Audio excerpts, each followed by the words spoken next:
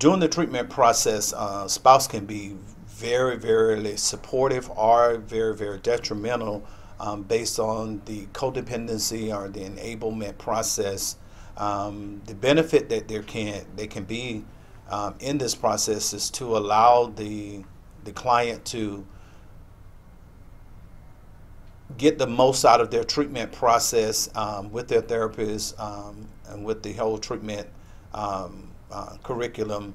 and allow the spouse to interact only during the family session time. We find out that spouses that are very codependent can be very detrimental because of the behaviors that they have witnessed in the past that counteracts with the behaviors of the present time of what the client is doing in treatment.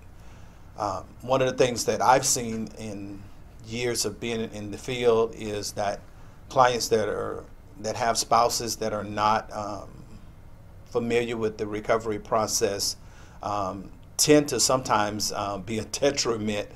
to the recovery process because of the lack of knowledge of the disease concept and the recovery process with Narcotics Anonymous and Alcoholics Anonymous, Cocaine Anonymous, or whatever anonymous it is.